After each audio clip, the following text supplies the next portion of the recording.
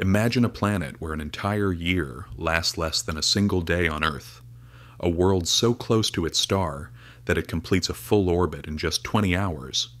This is a hot Jupiter, a gas giant whipped around its sun at over 300,000 kilometers per hour, so close that its atmosphere is being torn away like smoke in a furnace.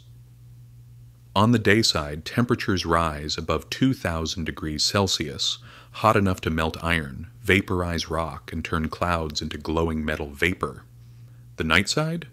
A world of violent winds screaming at thousands of kilometers per hour, dragging the superheated atmosphere around the planet in a never-ending storm loop. And the strangest part? This planet shouldn't exist here. Gas giants are born far from their stars.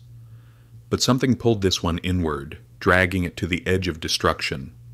Now it races around its sun so fast that if you stood on its surface, not that you could watch an entire year come and go before you finished a night's sleep. A world in constant motion. A year measured in hours. A planet living as fast as it dies.